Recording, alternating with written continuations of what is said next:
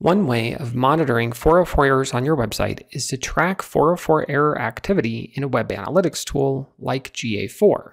Let me show you how. To begin, there are two things you need to do on your website's 404 not found error page first. The first thing you need to do is you need to have a unique title tag on your website's 404 error page. For example, on my website, the title tag for my not found error page is page not found. The next thing you need to do is you need to make sure that analytics code is added to your website's 404 error page. As an example, on my website, you can see that on the not found error page, Google Tag Manager is installed.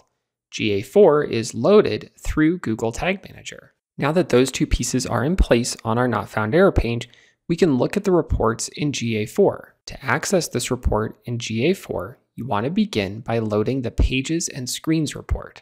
To load the Pages and Screens report, click on Reports, then click on Engagement, then click on Pages and Screens.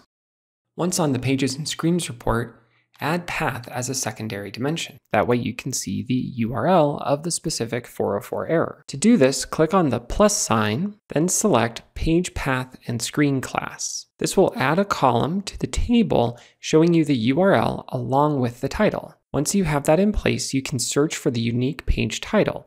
This is the page title of your website's 404 error page. In the case of my website, the title was Page Not Found, so I can search for Not Found. And then once I search for this, I can see all the not found error pages that have received traffic over this time period. If you have any questions about monitoring 404 errors or other aspects of managing the technical SEO factors on your website, please let me know.